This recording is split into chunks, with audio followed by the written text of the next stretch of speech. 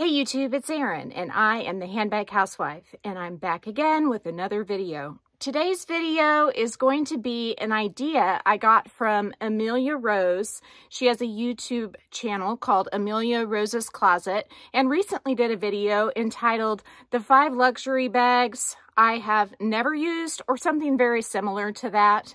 And when I saw it, I realized I have several bags that I have never used. So Amelia Rose didn't start this as a tag video, but I want to continue it as a tag video, and I asked her permission and she said sure.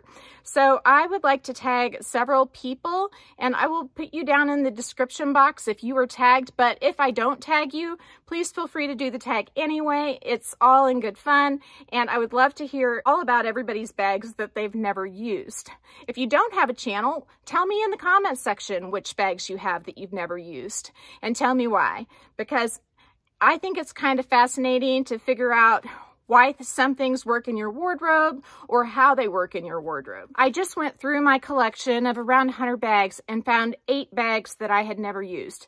So I'm doing pretty well, all things considered, but there is definitely room for improvement. And so I thought today I would show you those 8 bags and tell you to the best of my ability why I haven't used those particular bags versus some of my other ones. But first, I want to show you my bag of the day. It is the beautiful powder Longchamp brioche bag, and this is in the medium size, which the sales associates often say is the large size. It's a very pale pink. The way you can tell if you're getting the size that I have or a different size is that my brioche is the only one that has 2 leather bits at the top of the chain to make wearing it on the shoulder or crossbody more comfortable. The next size down just has 1 of the leather bits.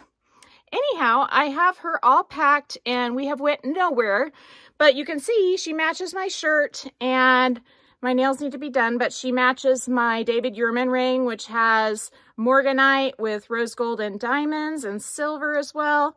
And I have a rose gold pendant that I had custom made, as well as some earrings that I had custom made from Newton's Jewelers and Morgan Jonathan Jewelry. I will be coming at you soon with some more jewelry from Morgan Jonathan. He does fantastic work, and I will have a discount code, and I think it'll be fun to kind of switch things up and show you some pieces that maybe everybody else isn't showing you. But let's get started, and I will show you some of the pieces that I've never used. The first one I want to show you is my black pillow tabby. I worked so hard to get this bag. I will link my pillow tabby videos down in the description box, but I had to order 3 different ones to get one where the flap was acceptable to me, and it's still not perfect. But what is perfect anyway? A little dusty, actually. Whew. You know, if I'd been wearing it, maybe it wouldn't have dust on it. But the reason why I had to have this is I saw other people posting pictures of it on Facebook, and it looks so pretty and so elegant. And I have so many straps that go with black and gold. I had to have it. And now I have it and I'm not using it. That's why I need to seriously think about whether or not to buy black and gold bags, because I just don't wear them all that often, and I have enough. I really do. I mean, if you go back and look at my color collection video, I did one with all my black bags. I can link that down below as well. You'll see I have just a few to choose from. Next is another black bag. Are you noticing a trend? This is the beautiful Kira from Tory Burch in the small size. It's the top handle satchel and has the raffia stripe woven into the leather. I think this bag is gorgeous. It's a work of art. When I very first saw it, I was in love, but I was not in love with the price tag, which is still attached. And this bag was originally, I think it says $6.98, but my eyes may deceive me given that I'm 45 years old and I can't see without reading glasses for reading. This bag, I love it. It's gorgeous. I just haven't used it. I think for a black bag, this is more of a summer bag because of the raffia, and I did get it kind of in the fall, I believe. So maybe she'll come out to play more whenever the weather starts to get warmer or hotter. Maybe June, July, August is her time of the year. Next is something I absolutely had to have, and it was this Chanel DIY cosmetic bag. I stalked the internet to get one of these. It came with the cologne and the lip balm, or the hand cream and the lip balm. I ended up selling a couple of these because I really only wanted one, and I got 3 sets. I was one of the lucky ones. I stalked the internet until I got the sets I wanted. I wanted to give my boys both the cologne for Christmas, so I got 2 of the sets with this bag with the cologne and lip balm, and then one for me with the hand cream and lip balm. Anyhow, when I went to use this bag for the first time, it was just a tiny bit too small for me, but I can make it work. I just haven't chosen to do so. So why is that? I don't know. I mean, I have so many beautiful bags. Maybe a DIY pouch is not my thing, but it sure does look pretty on the shelf. I do love it, and I have it in my luxury bag cabinet. So it's not that I don't think it's beautiful, and I'm not going to get rid of it, but I just don't know if I'll use it. Next is this beautiful Stella Vitello in dark beige by Teddy Blake. And I showed you this in yesterday's video. I was gifted this bag. It is made out of Italian leather. It's very well made. It has a cute strap that I was able to remove in the video where I did the unboxing, and I can link that video down below. I also show how much fits in it in that video. I think this is adorable. I love how it gives you Bottega Veneta vibes. I just haven't used it. And again, I think it's because for me, smaller bags tend to be more for warmer weather. And so I'm leaning more towards bigger bags right now because I'm wearing bigger clothing, perhaps. I feel like the bigger bags may slim me down a bit, and in the summertime, I don't want a big heavy bag on me because it's gonna stick to me and it's gonna make me hot where it's resting on my body. So I think, again, that I'm gonna wanna use this and reach for it once the weather gets warmer. This next bag that I've never used is the Tali in chalk. And this one's by Coach. I think it's beautiful. I love the feel of the leather.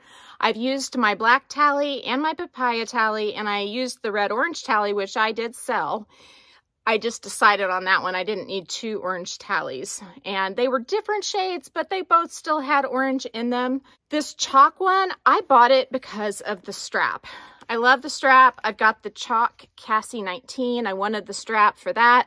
I also love the thicker strap that comes with it that's all leather with the grommets. Again, I love that with my chalk Cassie 19, as well as my studio bag. It looks great with both of those. So this was a bag purchased for some strap action, and I love the style of the bag, so I figured I would use the bag, but I just haven't done it yet. And I don't really want to sell it because I would want to sell it strapless, and she needs a strap. So she's in my collection, but has never been used.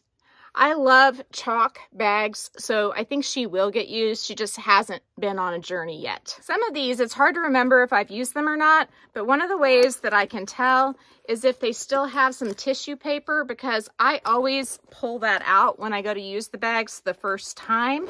This is the chalk soft Pebble Camera Bag. It came with this web strap and no other strap, so I would use the Tali strap with this bag, or the strap that it came with, or I could use the Cassie 19 strap with it. I've got so many straps. I could use the studio bag strap with it. I think these little camera bags are great. They hold a lot. They're very kind of, I mean, even though they're not super skinny, they're pretty low profile. They're great for wearing on outings when you want something carefree that's not super heavy or super big to bump into everything. But I did buy 6 of these, and I've worn a few of them. I've enjoyed it. I think she'll make a trip out, but I just haven't done it yet. And could it be that it's chalk? I don't think so, because I've used my studio bag recently in chalk. I think the reason why I haven't used this one is because I would tend to go for this for more outdoor type activities, and since it's winter, I'm not really doing the whole outdoor thing. These are great to go somewhere where you may be walking around and you want to have your bag strapped to you. When you sit down, it's going to just rest in your lap. I look at the Cassie 19s in a very similar way, and this is about the same size as one of those bags. So Perhaps the opportunity just hasn't arisen since I went on my camera bag buying frenzy, and I will make sure to link that playlist down below as well. I saved the two fanciest ones for last. Well, I guess the Kira is pretty fancy, but this one you've seen recently. This one is the Rogue shoulder bag in the oxblood color. It is absolutely stunning. It was the Love at First Sight video where I featured it recently. But this bag, I love it, but by the time I got it, I was kind of done wearing Rogue bags. I sold all of my Rogue bags that have the top handles, but I kept the 4 Rogue shoulder bags that I like the best, and all 4 of them have this beautiful C chain on them. I think that these are made like a luxury bag, and I think that the craftsmanship is gorgeous, and because I'm kind of a handbag fanatic, yeah, I think I could classify myself as a fanatic anyway, I feel like I need these in my collection because they are beautiful and they are a work of art, and I don't think Coach is making them quite as well in most cases these days. These are lined in leather on the side pockets, and then the center pocket is in the 1941 premium Coach woven material. And I haven't used it. I don't know if I ever will. And the story's going to be the same for the next one, but for a different reason. This style bag is extremely functional. It is lightweight. It holds a good amount. It has all the beautiful details, but maybe the reason I haven't used it is because it's just a little bigger than most of my other bags. That could be it. I don't know. It's really hard to say. I'm not sure. I think I've moved on from the style, but I'm not willing to let it go because I'm so fascinated by the craftsmanship. Last but not least is this beautiful Rodarte bag that I also featured in my Love at First Sight video. This bag has the leather sequins on it. It was a collaboration between Coach and Rodarte. I love it. I'm not going to get rid of this one. I haven't grown out of it. I've just never worn it. I may never wear it. I think it's a work of art, and I have a few of those pieces in my collection that I just enjoy to look at, and this is definitely one of them. The Rogue shoulder bag, I love to look at it too, but not to the extent that I like to look at this one. This one fascinates me. I mean, if it was a painting or a picture that I could hang on the wall, like a piece of leather with all this intricate leather work stitched into it, I'd probably be interested in that as well. It doesn't have to be a handbag. I just love all the details on this gorgeous piece. Can you see the sweat on my lip? This closet gets so hot, so I'm dying. I just wanted to show you my 8 bags in my closet that I have never worn and try to explain why. Hopefully my explanations make sense.